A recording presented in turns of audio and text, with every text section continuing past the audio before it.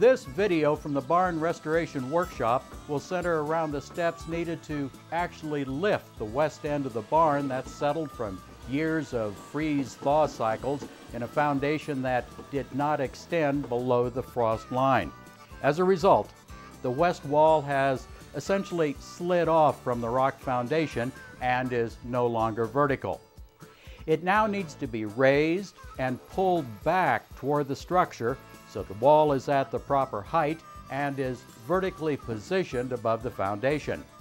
Now, before any lifting can be done, a couple of things have to happen. First, the siding has to be removed in the areas of the vertical corner and support timbers. The siding should be cut along the horizontal girt, allowing the siding to then be re-nailed to the girt timber. The siding removal is necessary in order for the workers to attach horizontal jack beams to each of the posts. This will be made of multiple 2x5s that'll be screwed together to make the equivalent of a 2x20. As was covered in an earlier video, the northwest corner timber was repaired because of severe termite damage. This should be repaired before any of the lifting begins. Removing the siding also allowed a more thorough inspection of each support timber and the bottom end areas resting on the sill plate. Any needed repairs should be made at this time. Now, the goal is to have each vertical timber at the correct length so that the barn will sit properly on properly constructed piers and a new bottom sill. Really, all you need to do was create some holes in the barn for our 2x5s, you know, or what you're going to be lifting off of, so you can pass them through the wall.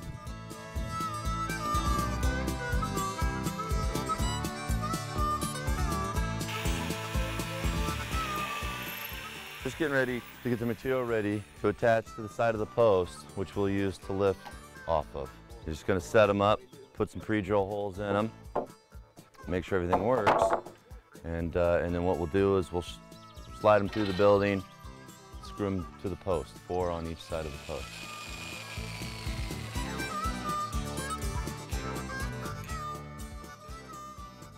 We basically just stack 2x5s on edge on top of each other so that we don't have a lot of deflection, so that these don't bend as we put the weight of the barn on them. And what we'll do is we'll put 4 more out here on this side of the post, and then we'll block in between them to straighten them all up. And we'll jack somewhere in this area. And as we go, we just build our cribbing towers. We could set it down on the cribbing tower, move our jack up, lift more if we feel we have to, and we just keep going. Again, what's important is that your base of your cribbing tower is not only level this way, but also this way in 2 directions. That way, as you go up, your cribbing tower is not going to lean or fall over once you get the weight of the barn on it. And then you're ready to lift. You've got your 2x5s in, you've got them all screwed together, you got them screwed to the post, you've got them nice and stiff, you've got your cribbing tower bases nice and level. And the idea with this barn was we're lifting it up, pulling it in, and then that way the homeowner can come in and dig out his foundation, 4 new piers under the post. That way, get them anchored down once the barn's set down, and he doesn't have to worry about the barn falling off the foundation for another 150 years. Bent connectors in walls 2 and 3 had pulled away from their joints as the west wall fell off its foundation. In the process, they sheared the wooden pins holding them together. Since the west wall was going to be lifted and pulled in toward the interior of the barn, those separated joints should slip back into place. Ratchet straps were installed between the interior wall vertical timbers at the bent connector and at ground level to the vertical timbers on the west wall. These were tightened and adjusted so that as the lift commenced, these straps would pull the wall inward. This would also include the bent joints connecting the rafters and the vertical support timber that had pulled apart. The key to an accurate lift is knowing exactly how much each vertical timber must be raised so that when the foundation piers are poured and a new sill plate is installed, the barn will be as level as the day it was built. Now here are two ways to achieve accurate lift measurements. One involves simple water levels in a plastic tube, and this first method uses modern laser technology. Pretty straightforward. We do this quite a bit. But what you'd like to do is pull a measurement from the top of the rafter plate in a location of the barn that you feel hasn't been compromised, that we feel will give us, a decent, what we call a zero. There are many different spots, but I like the top of the rafter plate because then you know that you're going to straighten out that roof line, and it really kind of translates down from there everywhere in the barn. We set up a laser that spins in 360 degrees that creates a level plane. On the east side of the drive bay, on the north and south ends of the building, we've dropped our tape down from the top of the rafter plate. And the south end measured 12 foot 1 3/4 on the south end and 12 foot 2 1/4 on the north end. So what I decided to do is split the difference, and our number was 12 foot 2 down from the top of the rafter plate. We had 6 lifting points, so you measure down from the rafter plate at those 6 lifting points down to your laser line, and it'll tell you how far you need to go up. And so as you go around the building, the lesser number you're going to get from the laser, it tells you how much you need to come up. So in other words, on the southwest corner, it measured something like 11 foot 11. And being we want to be at 12 foot 2, that's a 3-inch lift. And then what we want to do is we actually went an inch past that number. So we kept the laser spinning as we lifted the barn until the tape measure read 12 foot 3 at our 6 lifting points. And that leaves us an inch high. So when the homeowner comes in and tears out his foundation and pours his piers, all he has to know is that he's 1 inch below the bottom of the sill plate. An alternative method of ensuring the walls are lifted to the proper height and are level is to apply the basic principle that water will seek its original height. In this case, a gallon jug of colored water with multiple tubes has been carefully filled to a level that is the same as the barn's desired lift level. The same calculations are used for both the laser method and the water tube method. But instead of a rotating laser line, each beam that is going to be lifted has a water tube attached, and that is used as the lift reference. Okay, now everybody together on my count, okay? Nice even pace, something like pump, pump, pump, pump, right? Okay, everybody go. The actual lifting of the barn is a slow and deliberate process.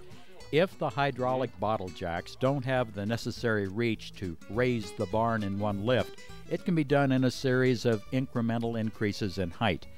Everybody stops lifting. Then the cribbing is shimmed to allow the sides to come down and rest at a higher level, thus allowing a readjustment to the height of the jack. The lifting and the readjustment of the jack base continues until the final height is achieved. If there are a limited number of jacks, the barn lift can be done in segments by rotating the jacks through the various lift areas, again ensuring an even lift and minimizing the possibility of frame damage from uneven jacking. One of the objectives of this lift was the repositioning or pulling together of the broken bent joints in the interior vertical timber supports. They were successfully pulled in with the raising of the west wall and the tension that was supplied by the ratchet straps. Now it's time to make sure those joints are firmly connected through the use of shear rings. So once we got it to where we were comfortable with it, we needed to keep that joint from separating. So what we did is we installed what are called shear rings. I had basically 1/8 inch by 4 inch tall steel stock bent in a U shape. We came 20 inches in from the back of the post or 12 inches in from the joint. That provides plenty of strength for us to install what are called shear rings. A shear ring is basically a steel ring that has a hole in the middle, and it comes with a special cutter. You chuck it in a drill. Once you've got your pilot holes drilled, you put your bracket on from the outside, mark your hole locations, both sides. Drill your pilot hole from both directions. That way, in They match up in the middle. If you come from one direction only, chances are you're not going to meet up with a hole on the other side, and your all thread's not going to work, or your bracket's going to have to be twisted, or it's going to be unsatisfactory. So you drill your pilot hole from both sides, meet in the middle. The shearing cutter has a rod in the middle of it that it follows that pilot hole. And what it does is it basically cuts a groove, a circular groove that conforms with the profile of shearing. You do that on both sides, and you got to chisel a little bit out of the middle, and then the shearing will sit flush. Do that both sides, install your shearings, put your bracket over the top of the shearings, run your all thread through both sides, nut and washer, and that joint's probably stronger than it ever has been or ever will be. Once you get the barn lifted, it's just a matter of cutting out the old sill. And these post bottoms are actually tenoned into the existing sill. But again, everything was pretty rotten. So what we did is we just chopped off the tenons on the bottom of the post. I felt good about only cutting off the tenons. Sometimes you have to actually physically cut off some of the post bottoms. If you get into that, then your elevation and pulling your measurements down to your laser line changes a little bit, because you have to factor in the math that you're going to cut 4, 6, or 8 inches off the bottom of the post. We cut the tendons off, and we brought a 2.5 inch by 8 inch southern yellow pine, 30 foot long. And we basically just slid them in from the side of the barn. We brought L brackets with us, and we lagged it 2 lag bolts into the post, a short lag into the sill. And essentially we just want to kind of attach it to the post bottoms, this particular job.